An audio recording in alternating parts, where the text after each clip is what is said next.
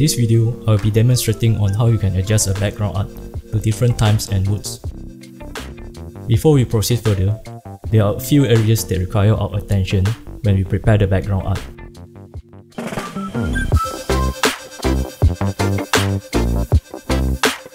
First, paint the background art in a bright daylight color, so we can reuse the background art and adjust it into various settings like evening, night, and rainy day. Also remember not to include any harsh shadows in the artwork, as we will repaint the shadows based on the mood of the scene. Next, we will separate the artwork into layers. There's no right or wrong way to organize the layers. My preference is to organize the layers based on the objects in the scene, rather than separating them based on how I color the artwork. If you wish to keep the coloring layers, you can group them into a folder. In this example, I separated this artwork into a background sky layer. In some cases, I may separate clouds into another layer for animation, then a distant building layer, mid-ground building layer, and the foreground layer, which can be darkened and blurred to enhance depth in the scene. With our background art prepared, let's move on to adjust them into different moods.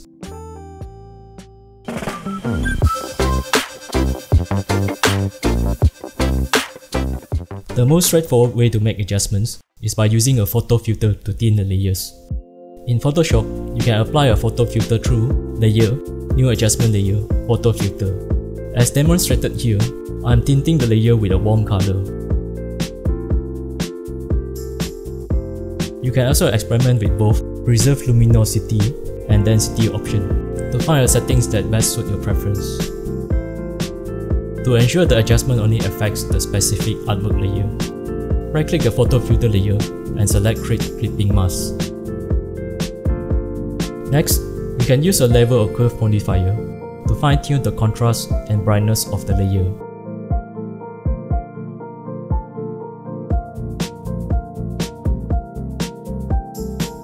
Let's quickly adjust the remaining layers.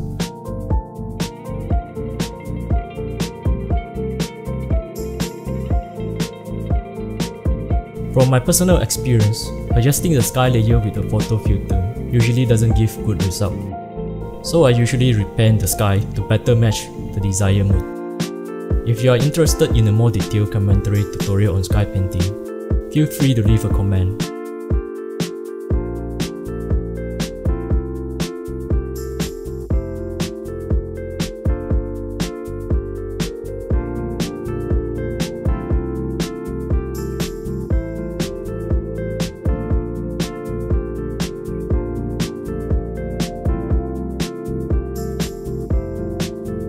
To achieve this in After Effects, select the layer you want to adjust, then go to Effect, Color Correction, Photo Filter.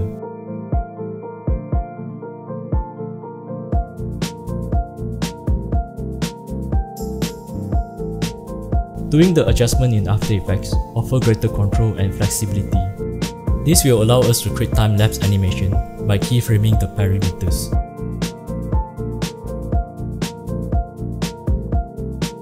Besides using photo filter adjustment, we can also use a layer with multiply blend mode. In this example, a color layer is multiplied on the artwork, simulate sunlight casting through the window. If we use a layer to multiply in After Effects, we can animate it to portray sunlight movement over time.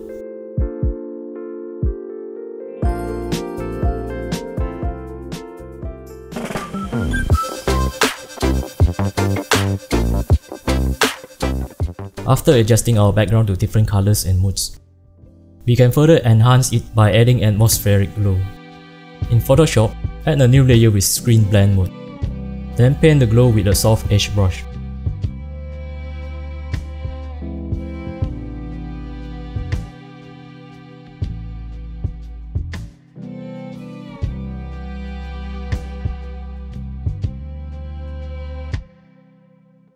To add glow in After Effects, add a new solid to the scene.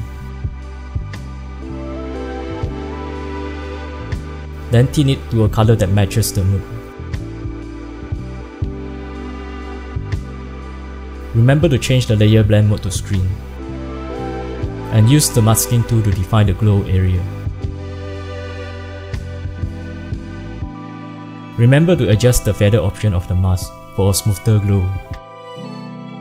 For a more detailed tutorial, you can watch this video that I uploaded on my channel.